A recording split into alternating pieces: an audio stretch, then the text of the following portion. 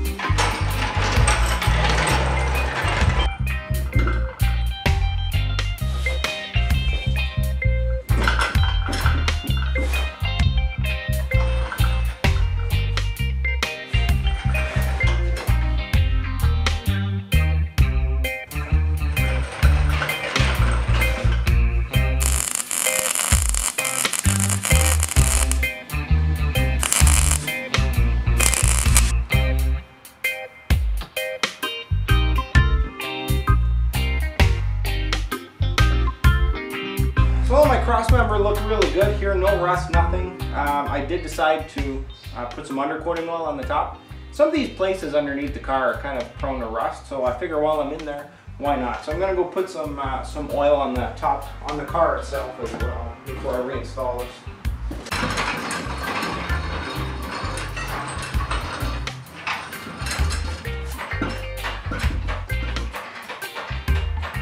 So I just finished reassembling my first rear strut for the Miata here. The installation manual of the Monster Miata conversion kit tells you to use your front spring, cut one full coil off of it, and then install that spring on your back rear strut.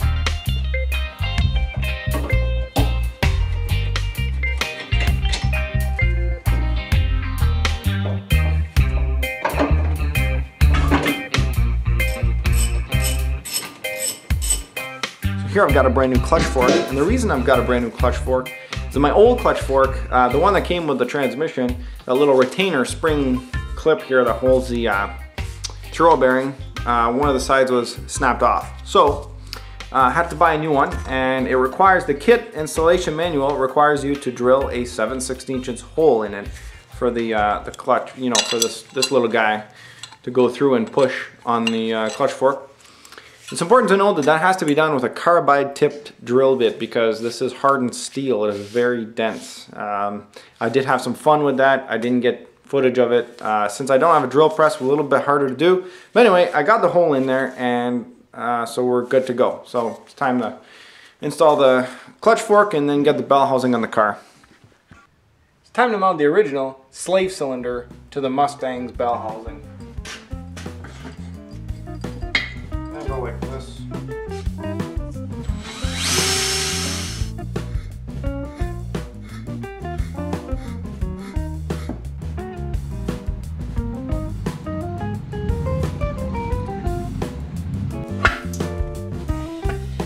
All right, let's get this bell housing in.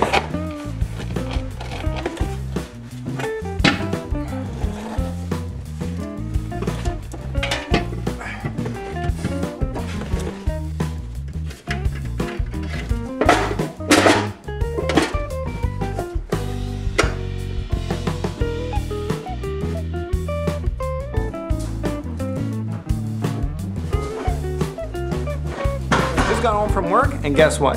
3 packages from Summit Racing waiting for me right at the door. Yes. You know what this is, eh? Yes, a Hurst shifter. Check this out. Hurst shifter. You know how cool that's gonna look at the Miata? Very cool. Yes. This is to fabricate my exhaust.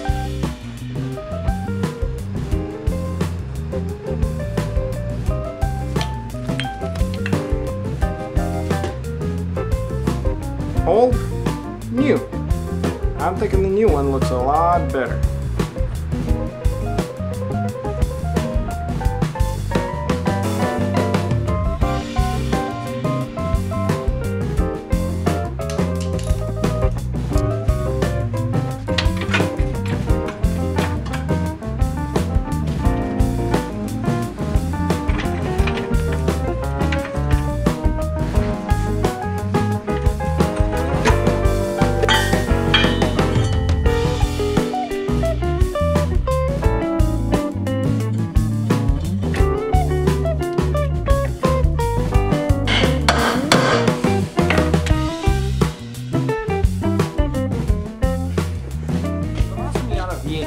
kit comes with a custom shift stick, and at the bottom it's built with a little bracket that moves it back a little bit and off to the right.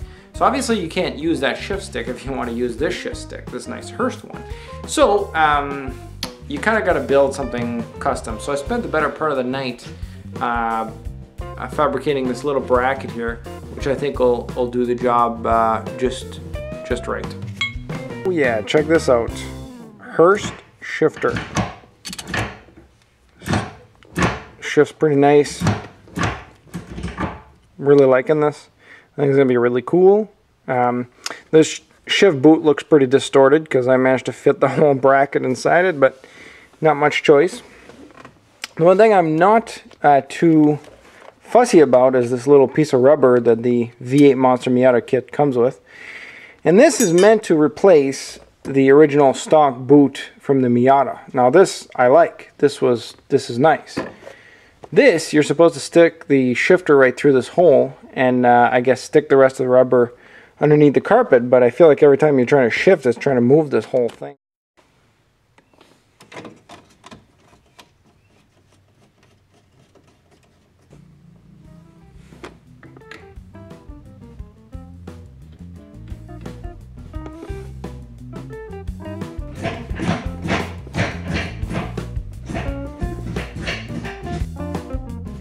The 8.8 differential that I picked up at the junkyard cleaned up pretty good. I put the same paint on it as on the engine block, that metallic charcoal gray, and it seems like it did a great job. And I put some new carrier bushings in there, the red ones there that you can see. Threw those old junk ones in the garbage. And we're good to throw it on the car.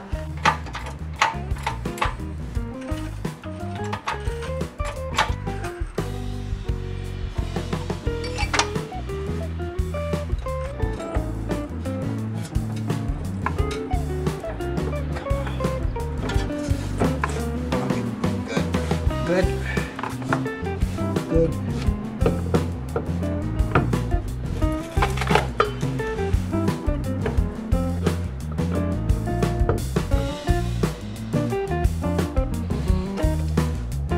Well, the good news is that drive shaft went in after a little bit of playing around with it. Notes for next time: make sure the transmission's in neutral so that you can, play around with the drive shaft. And I also had to lower the differential a little bit